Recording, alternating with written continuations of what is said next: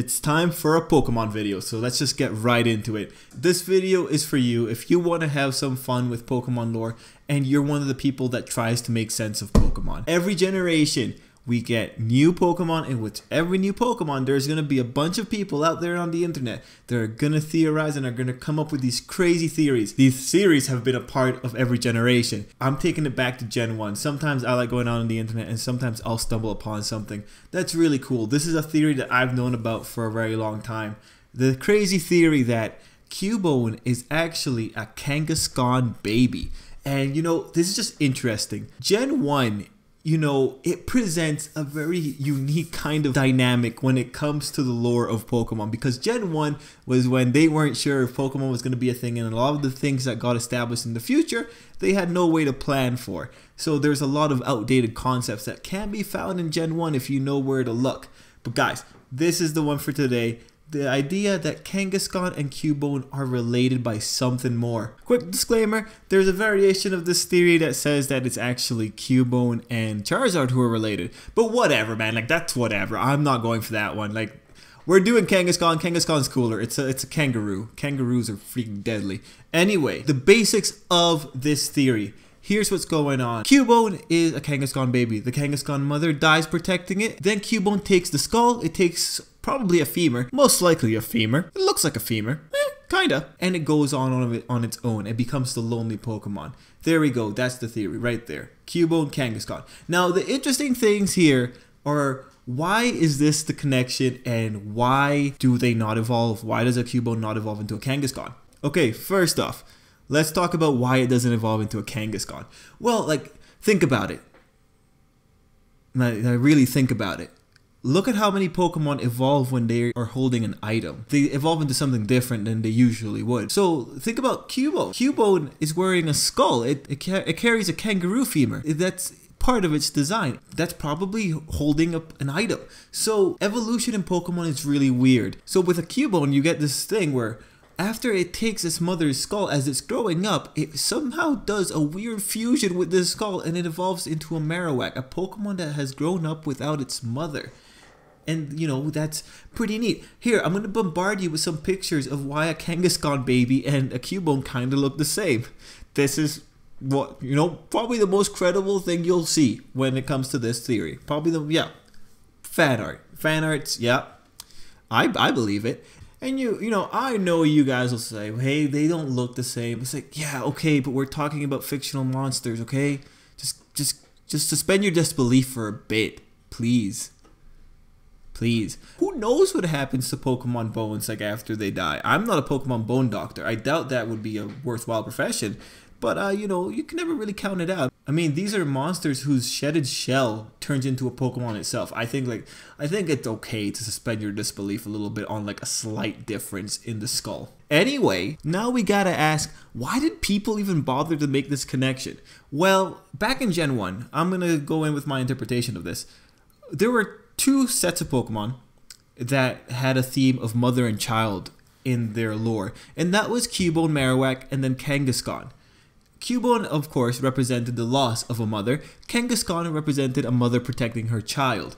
So, you know, they have a similar theme, and if it helps you out, Cubone was initially called Orphaned. It was based on an orphan, because that's what it pretty much was. So, when it comes to a Cubone, the theme just happened to mesh at the right time, and then if you took it steps further, you'd say like, well, Kangaskhan was a Pokemon that was always being hunted. That's why it's in the Safari Zone. It's an exotic Pokemon.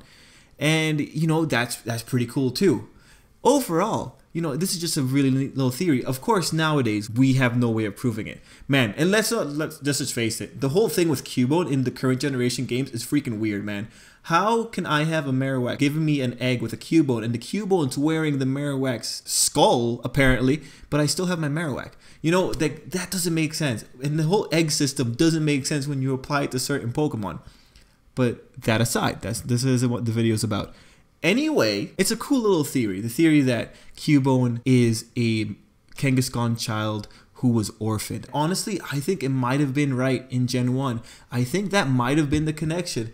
that Game Freak tried to go with. And guys, the reason I picked out Kangaskhan and decided not to focus on the Charizard theory is because there's a really little weird thing that happens with Kangaskhan and Cubones. You see, if you look at the location data for a Cubone and a Kangaskhan, sometimes it's kind of weird.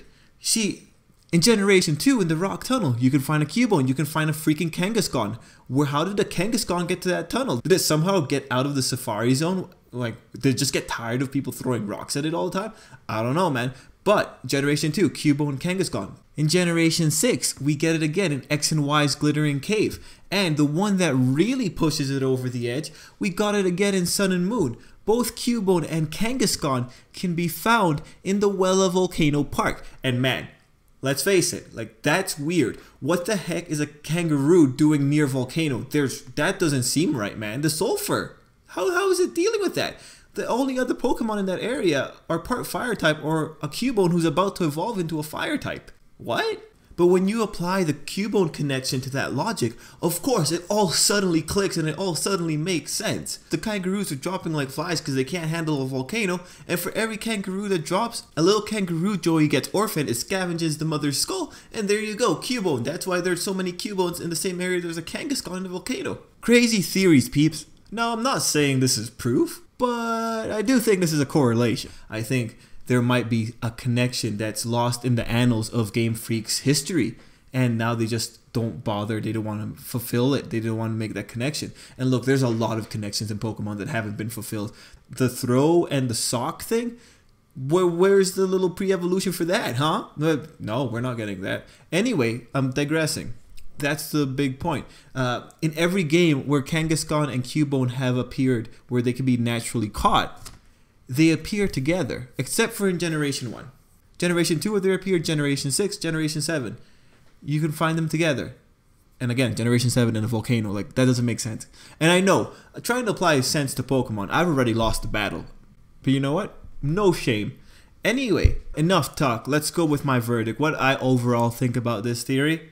I think in the current canon of the games, this connection doesn't exist, but I do believe that this was some kind of plan that Game Freak had in the back of their heads back in Generation 1. I do think this is a connection that Game Freak had, and every time that they put these two Pokemon together near dangerous volcanoes, I believe it's because they are paying respect to that idea that they had when they first started Pokemon.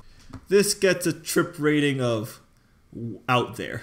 Anyway, guys, that's the end of the video. And now this is the afterword of the video. I want to thank you all for watching. Thanks. Let me know what you thought of this video. There's a ton of weird and crazy Pokemon theories that have happened all throughout the generations of Pokemon. And I honestly think they're pretty fun to talk about. So guys, if you know any weird Pokemon theories, leave it down below. And let me know what you think of this theory. The general theory of a Cubone being Kangaskhan. Or a Cubone and a Kangaskhan being related in a way that we just can't access in the games. Do you think it's possible? Do you think it's something that might have been planned initially? Let me know down below. But anyway, guys, thanks for watching, and until next time, I hope you have a great day.